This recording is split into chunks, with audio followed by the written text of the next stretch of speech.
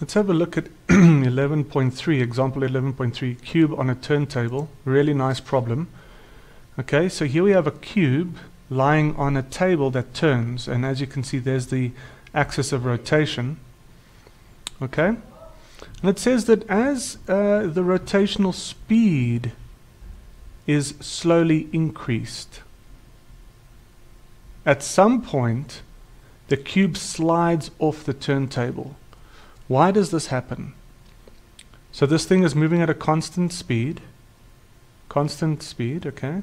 And then at some point, but the speed is slowly being increased.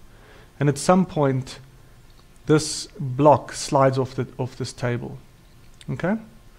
And the question is, why does this happen? So what we need to do is we need to first, again, analyze what are the forces that are acting on this block or this cube. And also we need to know that whenever you're having circular motion, you've got a centripetal acceleration and a centripetal force. That is the vector sum of all the forces acting on this block are going to be pointing towards that center. Okay, so let's look at the sum of the forces, but let's set up the axes first. Notice that your radial axis is pointed to the left. So it's from the axis of rotation to the object that is revolving. So that's why it's to the left.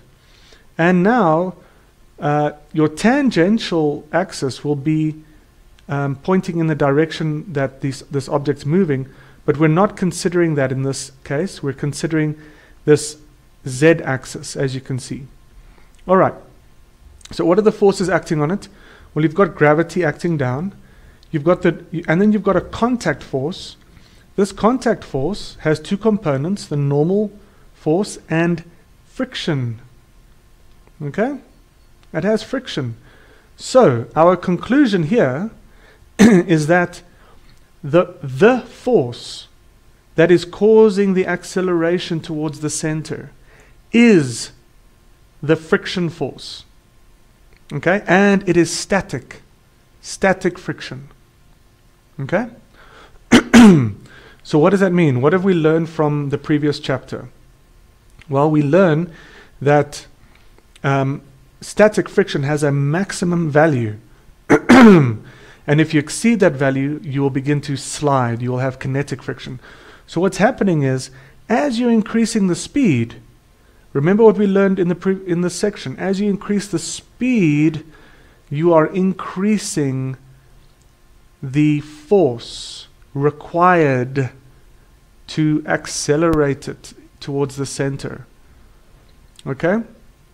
And so if you keep increasing the speed, you keep increasing the static force, the static friction force, up until a point where static friction no longer holds and it needs to now slide. It needs to move into kinetic friction. Okay?